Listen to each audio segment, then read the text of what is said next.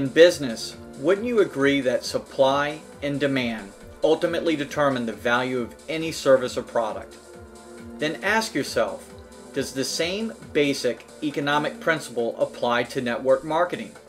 If I may be so blunt, you're damn right it does. Network marketers have more needs than probably any industry I've ever encountered in my career. And the more scarce a resource is, the more valuable it becomes. And the more valuable a resource is that you have to offer your prospects, the more attractive you become and the more money you and they will make as a result. I've created such a solution, one that can't be found anywhere else in the industry, a solution that addresses the biggest obstacle that network marketers face today. Visit my website and register today to discuss this huge opportunity with me one-on-one.